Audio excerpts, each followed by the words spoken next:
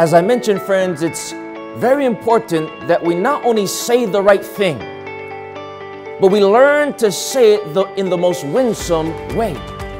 If we want to preach like Jesus preached, we got to have the correct content, the right delivery, and accurate timing as well. Three things: content, delivery, and timing.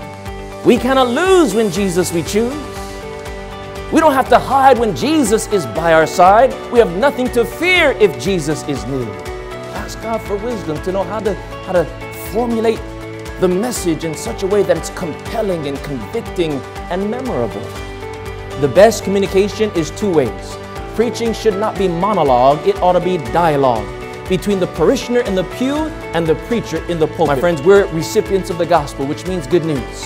News by its very nature ought to be communicated, and if the news is good, it ought to be communicated with great joy, holy zeal, and heaven-inspired enthusiasm.